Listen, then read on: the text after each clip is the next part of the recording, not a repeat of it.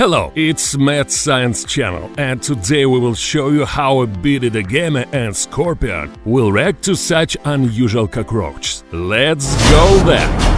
The video is an educational one and does not call for violence. The video demonstrates the features of the keeping and feeding of scorpions at home. The ant farm that we used earlier is now occupied by its rightful owners, the ants. In addition, it was too small in size. We decided to look for something more suitable and found an all-ant farm, which firstly is bigger, secondly its design provides a huge arena. It is exactly what we need.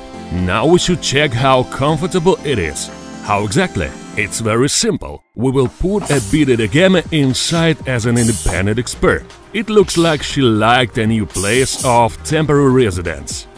Do you remember that earlier we told you about big hissing cockroaches? They are called Madagascar cockroaches, Grumphodophyna podentosa, and it's time to introduce them to the bearded Agama. Note that the lizard, without any delay, rushed to the attack. However, she bit hurt. The victim was too big for her. Yes, she managed to catch it, but she couldn't eat it. As compensation, we offered Zophobos to bearded Agama. They are one of her favorite treats, so the predator immediately began to eat. Let's put the lizard to its usual habitat, in the terrarium. And now a scorpion appears on the arena.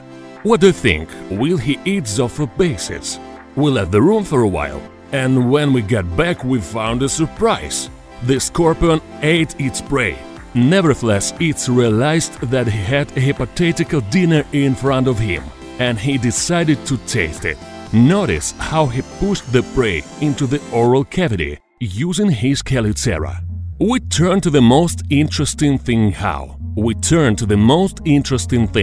how a scorpion will react to Madagascar cockroaches. The average size of a cockroach is 5 or 6 centimeters. Individual specimens can even reach 10 centimeters. The hissing of Madagascar cockroaches is a protective mechanism by which they scare away predators.